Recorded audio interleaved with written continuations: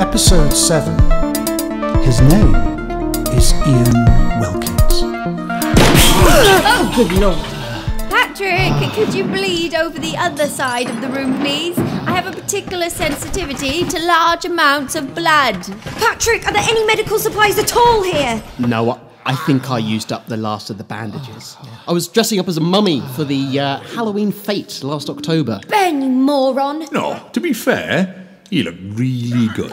Actually, it was really great, actually, Ben. Thank you all very much. Harri, stop prattling on about my blood loss and prioritise.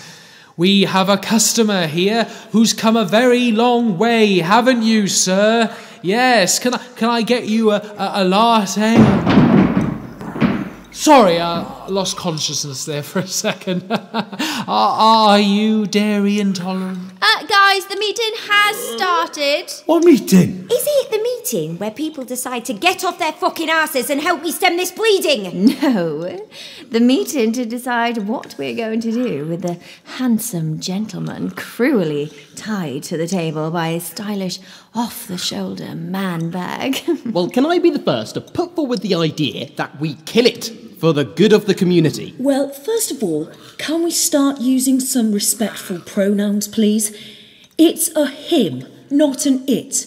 And I think, as a community, we should welcome him with open arms. No, on reflection, so do I. That's what I think now. It's a fucking it, all right? And I think we should brain it. Oh, I have extensive experience in braining.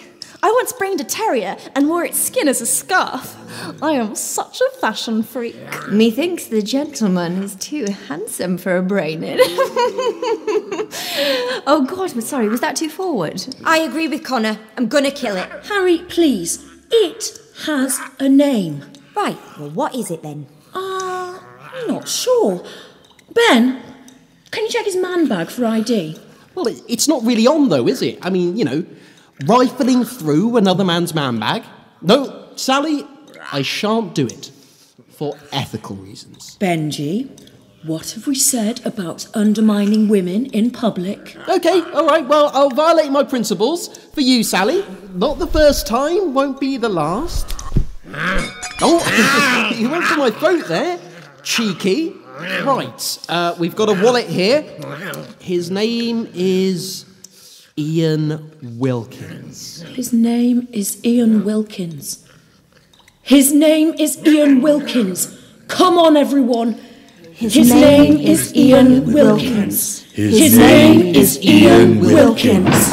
Whoops, oh, sorry, lost consciousness there again. Begging your pardon, Mr. Wilkins. I'll get you that flatbread. Harri, could you do it for me, please? I have lost a lot of blood. Right. Patrick's gonna die real soon. We need to find some medical supplies outside the community. I need someone to help me carry Patrick. Who's in? Ooh, me please. Girls on tour. Yeehaw. Anybody else? No? Right. Fine. Patrick, you're coming with us. Leave the cafe unattended. Harri, if there's one thing I've learned in business is that a leader... Right, he's blacked out. Good, that solves that problem. Bex, grab his arms. And Caitlin, can you handle this mutant problem for me whilst we're gone? But Harri, have you seen the way he looks at me? I feel 16 again. Caitlin. OK. But it's such a waste of a pretty face. Good. Great. OK, everyone. We're leaving. We may be coming back. We may be not. But remember, whatever happens... promise me you'll look after each other. Can we cover up Ian Wilkins' cock and balls? Yeah, someone grab a towel. His dignity needs to be top of our agenda right now.